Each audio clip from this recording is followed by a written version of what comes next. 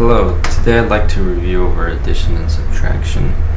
Of course, many of us know how to do addition and subtraction, but I'd like to remind you that many years ago people didn't have calculators, and so they had to rely on methods to do arithmetic by hand.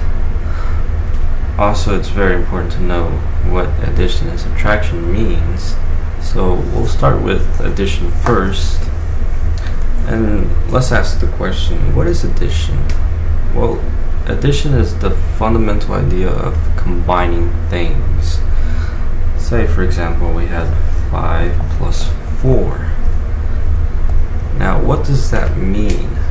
Well, visually, we can look at this and say we have 5 limes and we wanted to add 4 of them.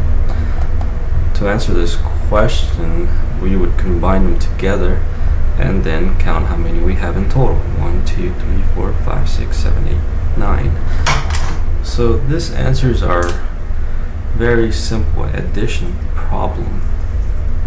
And of course, we may just say that was too easy, but this is a very fundamental idea in addition, and it shouldn't be underemphasized. Okay, next, let's say we had a more complex addition problem, such as 157 plus 39.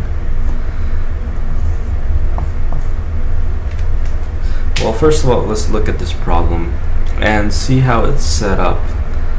What we can see from here is we have the ones are lined up together, the tens are lined up, and then we have the hundreds. So there, if we can imagine, we have this marker here and we push the numbers up against this marker to where the numbers line up against each other.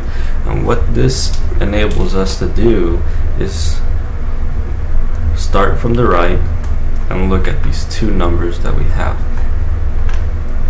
9 and 7. And what we're going to do first is add them together. 9 plus 7 equals 16. Well, we only have one place for a digit here, so what we're going to do is write the 6 down here and write the next number on top of here. So now we can focus on this part, which is the tens place, and add these numbers up. 5 plus 3 plus 1 is equal to 9. Next, we can focus on the hundreds place, which we just have one number, so we'll just bring it over down, and our answer is 196.